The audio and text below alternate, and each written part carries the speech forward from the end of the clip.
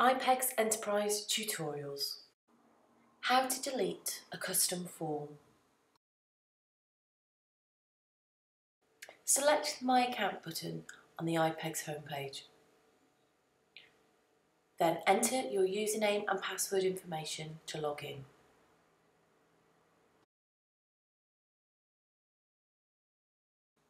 Once in My Account, select Form Manager. From a list of your saved forms, select the form you wish to delete by clicking on the Settings icon. Now click on the Delete icon. You will then be prompted to confirm you do want to delete this form. Press OK. Your form will have been deleted. For further training tutorials, head to the iPEGS website.